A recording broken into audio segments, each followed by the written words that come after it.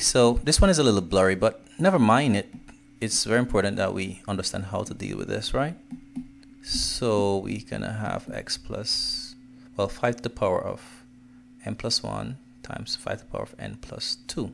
Now you need to remember this. This is very simple.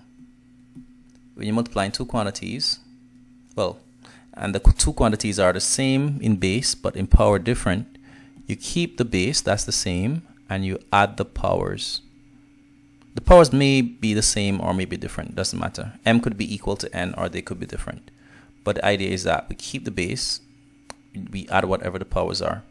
So the same thing here, the bases are the same in 5. So we're going to keep the base, which is 5, and we're going to add the powers. We're going to add n plus 1, added to n plus 2. All right, let's simplify that. The n plus n, that's going to give us 2n, and the 1 plus 2, that's going to give us a positive 3. And so the answer is B. 5 to the power of 2n plus 3, which is what we're seeing here.